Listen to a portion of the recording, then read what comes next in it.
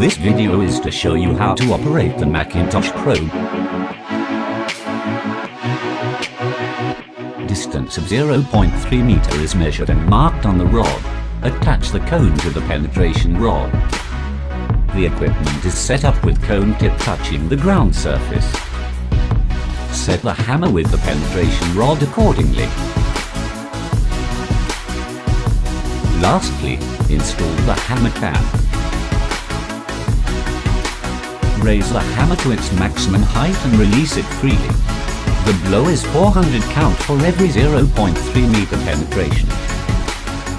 To continue the penetration, firstly apply grease to rod coupling. Remove the hammer, then attach the rod coupling to the pre-test penetration rod. Then set another penetration rod to the coupling.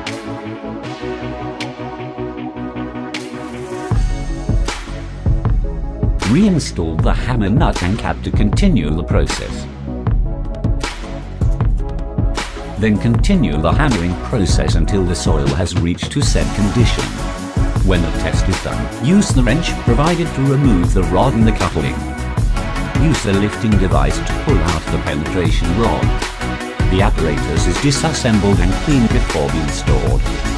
The data obtained can be tabulated in the form provided and a graph can be plotted accordingly.